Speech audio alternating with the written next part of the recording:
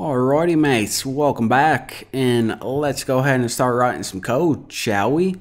So, Redux, how the heck does this thing work? Alright, what is the first thing that we need to make? Well, my guess is this big store right here. So what does this say? This is pretty much just one big JavaScript object that stores all of the data for your entire application. Simple enough. So how do we go ahead and actually make this thing? Well, what we do is we need to import a function called createStore, big surprise there, from the Redux modules. So import createStore, and this is in the module Redux. So we already installed that, should be in your node modules, and there you go. Now one other thing that I probably just want to mention real quick, you see whenever we import this and this, then this was kind of generic, but then we imported createStore and we surrounded it with curly braces. Why the heck did we do that? Well, you know how whenever you import a module, you can use things from those modules? Well, if you just want to use like one variable or one function from it, then you can wrap it in curly braces. And what this saves you from doing is instead of writing var createStore equals redux.createStore, since this was such a common technique, instead of having to make a separate variable and transfer it over and then you had the ability to use it, whenever you wrap it in these curly braces, you're pretty much doing that in one big shebang. So right now already, we can just use createStore and just use it like a function. So let's actually go ahead and do that. So I'm going to make this a constant, and anytime you're pretty much using a variable and you're only going to be making it one time and not changing its value at all, you probably want to make it a constant. And the reason for this is because, first of all, if you try to change it later on, then you're going to throw error. So it ensures that you don't accidentally change the value. And also it helps with performance. So const store is going to be equal to createStore.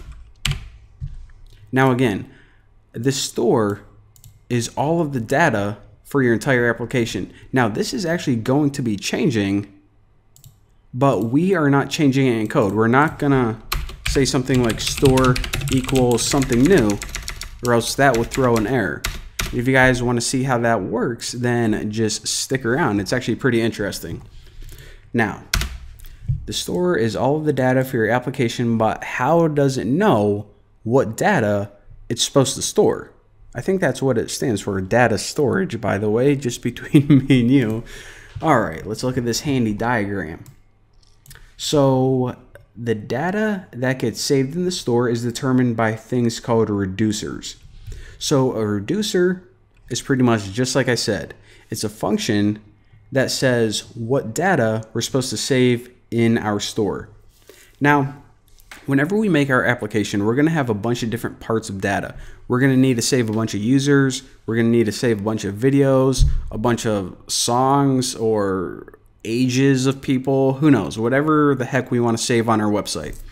Now, instead of just making one big function to kind of manage all of this, what we do is we break it up into separate reducers. So we're going to have a movies reducer, a users reducer,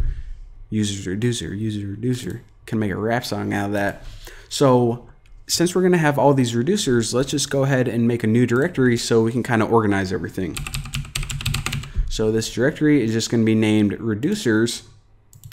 And by the way, this application that I'm making is going to be really easy.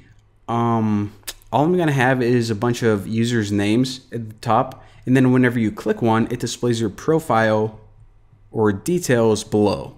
So again, it's a really kind of dumb application. You're probably not going to make millions of dollars from it, but to explain Redux, it's perfect and I can pretty much explain all the concepts. So that's why I decided to go with this. Anyways, moving on. Inside this reducers directory, I'm going to go ahead and make a new JavaScript file, and I'm just going to name it reducer users. So again, inside here, what I'm going to have is a function that returns the part of the application responsible for storing the users. So later on, whenever we delete users, whenever we add new users, whenever we change a user's name, this function is going to be used. So that's all we're doing. And again, since we're going to want to include this in another part of our application, we actually need to export it. So export default function. So all this function is going to do is return an array of users. That's it. How easy is that? So I'm going to hit return an array. And now I just have to type in a bunch of users, and let me actually pause the video because I don't think you guys want to see me take 10 minutes typing in users.